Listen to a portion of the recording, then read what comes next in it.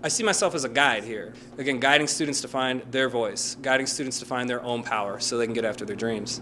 A que todos tengan una oportunidad. We have Spanish Immersion, Chinese Immersion, and the opportunities we give these students to improve their language skills, to be multilingual, but also rigorous, college prep or work prep stuff. That's something special. If we're talking about creating global citizens, they need to be multilingual. And it's one thing to be able to speak some Spanish and work at a bank.